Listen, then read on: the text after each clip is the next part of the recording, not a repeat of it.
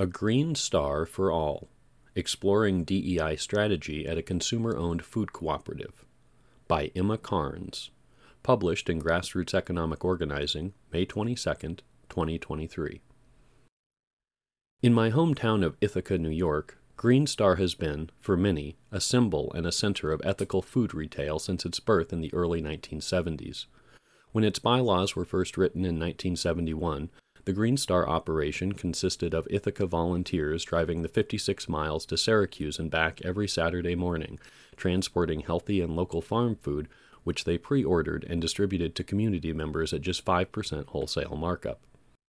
Today, the consumer-owned grocery cooperative boasts 3 stores across the city, servicing 12,000 member owners and thousands of non-members who are also free to shop.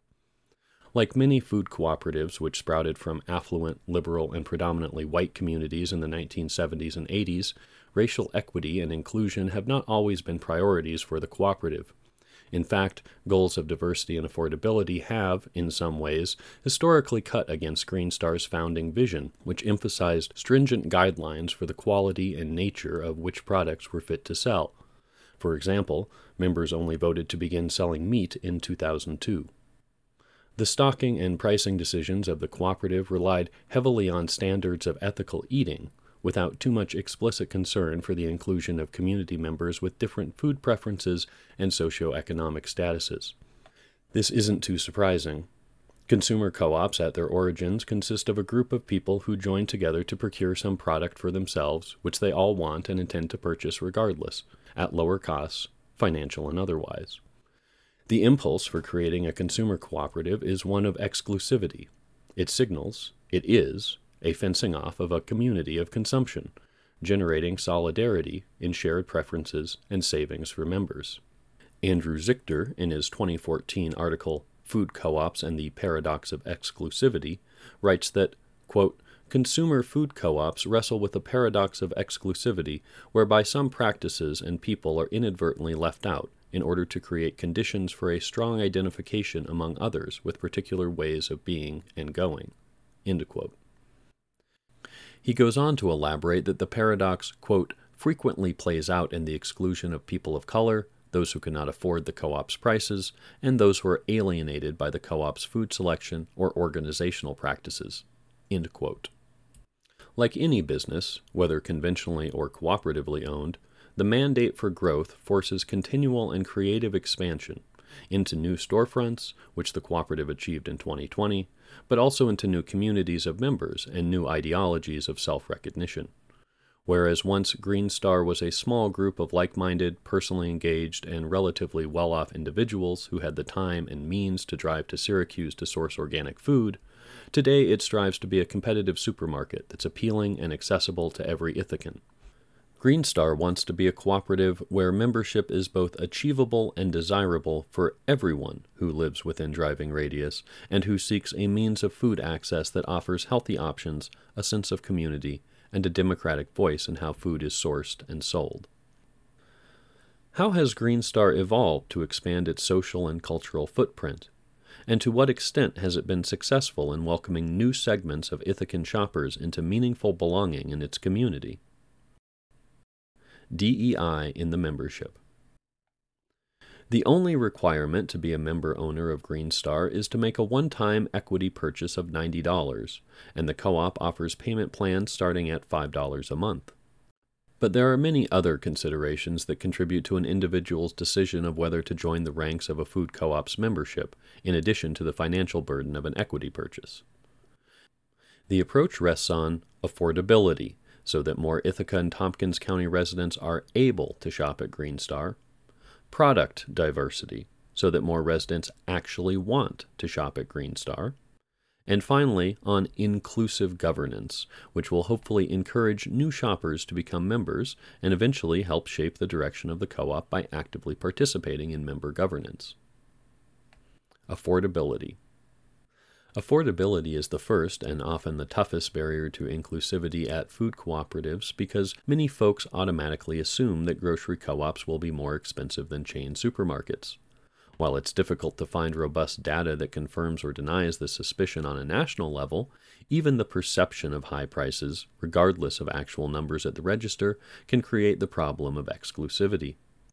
At Greenstar, a radical thrust for affordability, to tackle both the perception of high prices and price barriers themselves, came about 12 years ago with the implementation of the FLOWER, Fresh, Local, and Organic Within Everyone's Reach program. This program offers a 13% discount for shoppers who benefit from any official government affordability program. It's expansive. Eligible beneficiaries include EBT cardholders who can access discounted food at most stores selling food products, but extends further to include enrollees in Supplemental Nutrition Assistance Program, SNAP, Medicaid, Temporary Assistance for Needy Families, TANF, and Pell Grant holders, among others.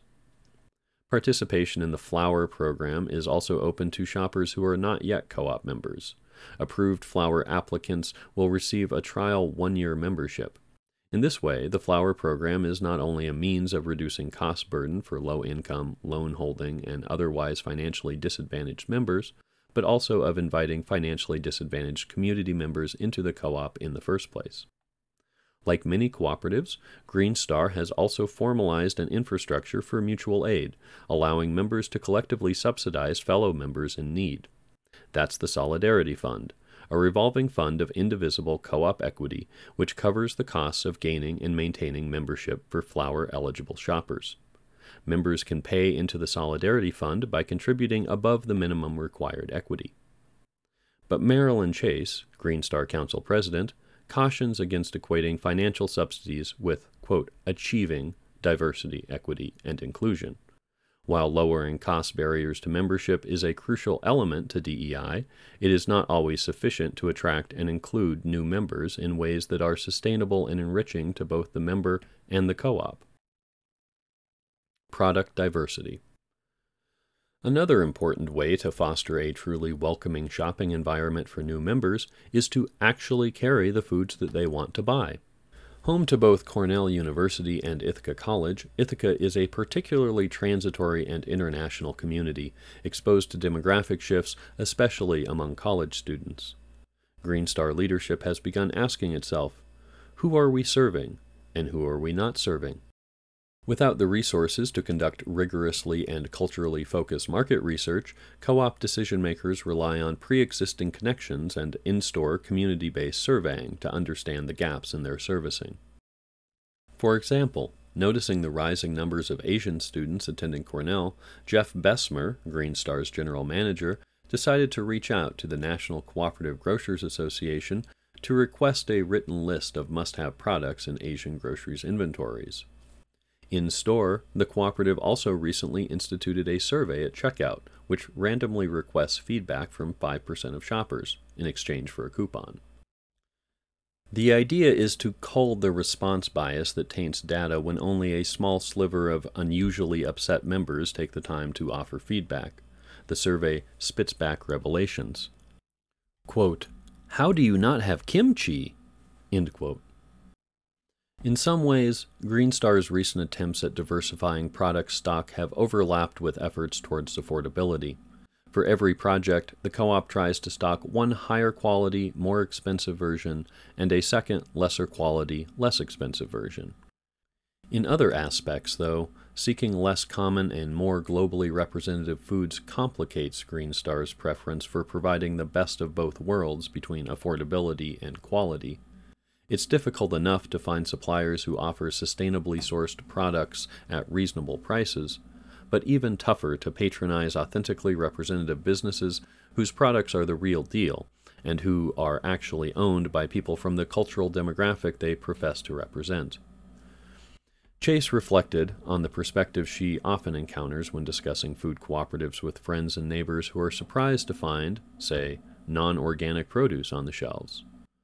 Quote, "I thought a co-op was supposed to carry fair trade, organic, local foods." End quote. That's the goal, Chase says, but it shouldn't necessarily come at the expense of other desirable qualities like affordability and cultural diversity.